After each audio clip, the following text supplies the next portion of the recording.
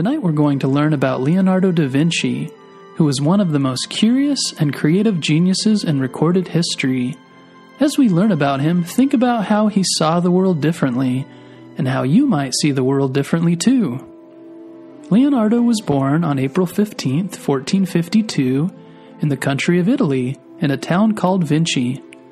Leonardo da Vinci means Leonardo of Vinci, the town where he was born.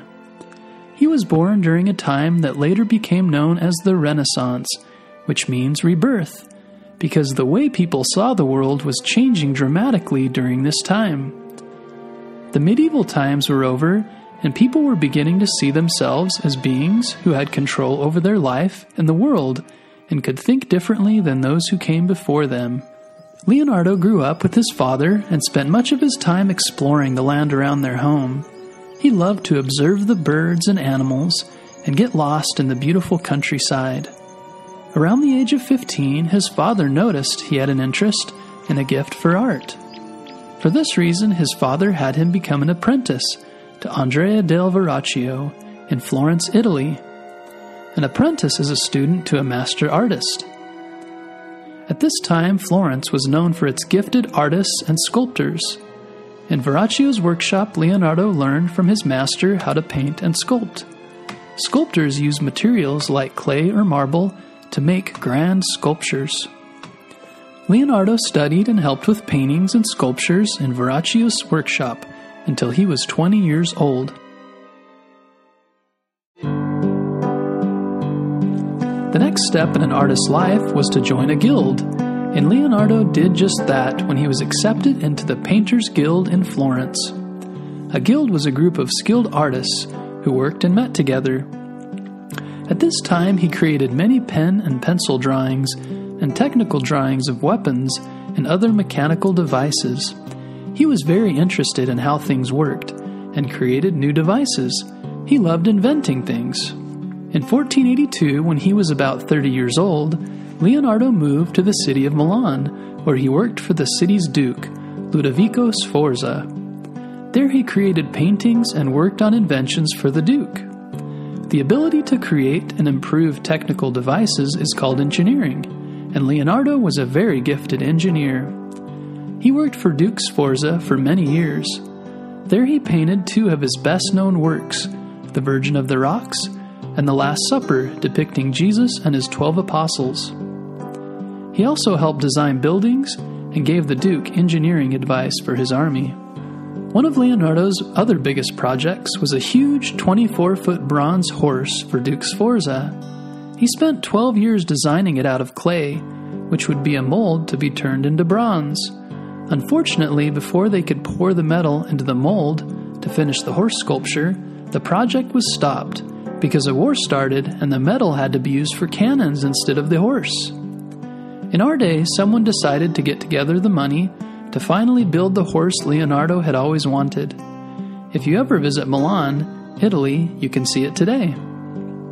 After the war, Duke Sforza was no longer duke, so Leonardo stopped working for him. But Leonardo continued working in his workshop in Milan and soon had his own students and apprentices. In the 1500s, a French army invaded and took over Milan, so Leonardo left and went to Florence, where he had been an apprentice as a young man. In Florence, he painted his most famous painting, the Mona Lisa.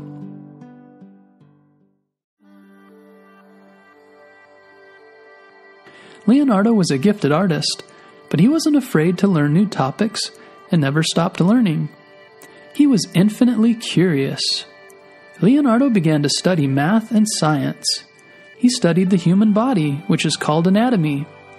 He also observed the flight of birds and studied the flow of air and water. He looked at everyday objects through different eyes. He wondered how bodies worked, how birds flew, and what gave living things their motion. He didn't take anything for granted and saw the miracle in everyday life and studied it to try to deeply understand it. Eventually, Leonardo moved back to Milan and continued his scientific studies, writing and creating many sketchbooks to help others understand the human body and how it worked. He came to believe that all bodies and living things worked according to certain laws of nature, which was very ahead of his time. In 1513, around the age of 60, Leonardo moved again to Rome, where he lived in the Vatican and worked for Giuliani de' Medici. At this time, many of the popular Renaissance artists were living and creating amazing works of art in Rome. The famous St. Peter's Cathedral was being built at the time, and Raphael was painting walls in the Pope's new apartment. One of the most famous artists of all time, Michelangelo, was also in Rome working on the Pope's tomb.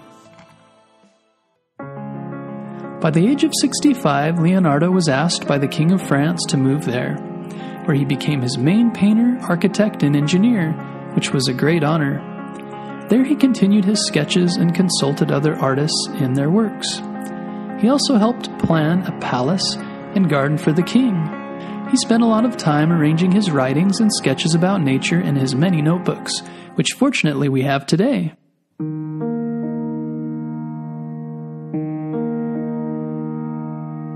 Leonardo passed away at an old age while living in France. Today we're lucky to have many of Leonardo's paintings and notebooks. Many of the ideas he had were for machines that wouldn't be invented for hundreds of years. For example, in his study of birds in flight, he had the idea for an airplane, a helicopter, and a parachute, which he sketched in his notebooks. He also had the idea for many military machines, such as an armored car, a giant crossbow, and a 3-barreled cannon. When you get the chance, you can find a book about Leonardo's inventions at the library or look at them online. They are amazing. One of the most interesting things about Leonardo was his ability to take his artistic talents and his engineering skills and combine them. He became known as a Renaissance man because of his curiosity and ability to combine many different skills to invent amazing things. He believed artists were the best qualified to achieve true knowledge because of the unique way that they were able to view the world. Think about that as you observe the miraculous world around you. Never take for granted the little things. Even the smallest living things like a flower or a bee are extraordinary as you look at them closely and learn more about them. Think about what you might do to learn more about the world around you like Leonardo.